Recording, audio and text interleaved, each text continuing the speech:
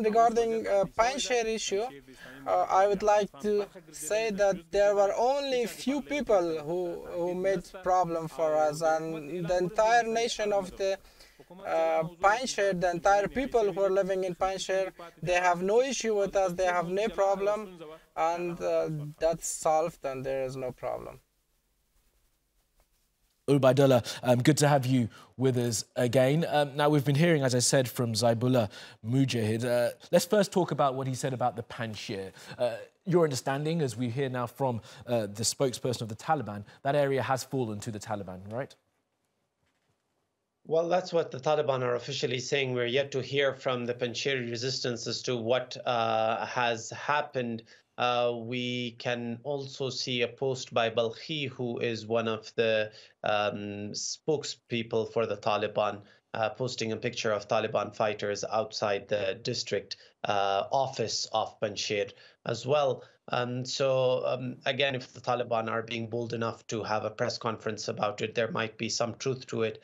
For Afghans, it's just a dilemma. The only blessing here is that the fighting ends, and it's unfortunate that so much blood had to be shed for the Taliban to consolidate their power. We hope that political maturity had prevailed on both sides of the conflict, but unfortunately it did not. Let's hope this is the end of the wars. Yeah, precisely. Yeah. I mean, but to that end, we are still waiting to hear from the leader of the National Resistance Front, Ahmad Massoud.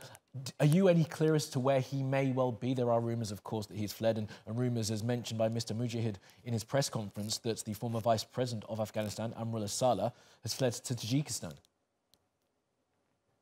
Well, those rumors were circulating 2 days ago as well, when the aerial firing had happened in Kabul. So there is that room for doubt. The spokesperson for the National Resistance Front did say that Ahmad Massoud was in a safe place and he was going to speak to the nation soon. So we are yet to hear from him.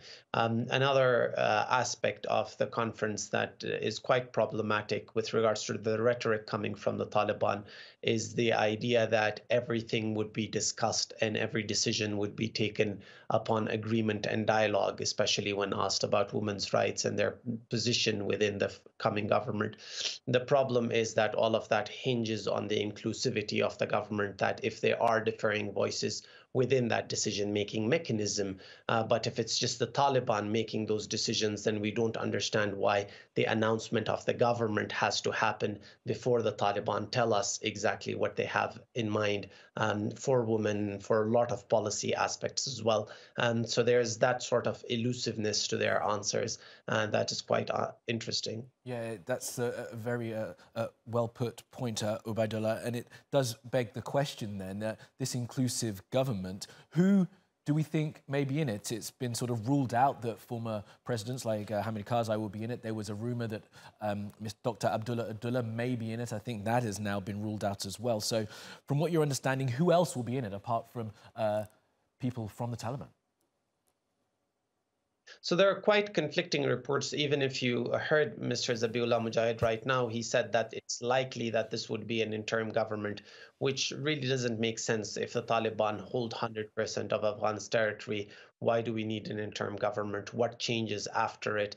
It just prolongs this buffer zone that the Taliban have been playing for. With regards to who would be part of the system, please note that upon the Taliban's capture of Kabul, everyone who was different to the Taliban with regards to their political ideology or their outlook or vision for Afghanistan, they've left Afghanistan.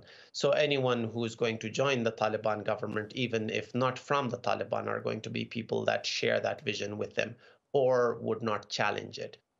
So that itself is a worrying prospect that we have to wait and see as to what that accumulates to. Yes, the wait does continue. Okay, Obaidullah Baheer from the American University of Afghanistan. Appreciate your analysis. Okay.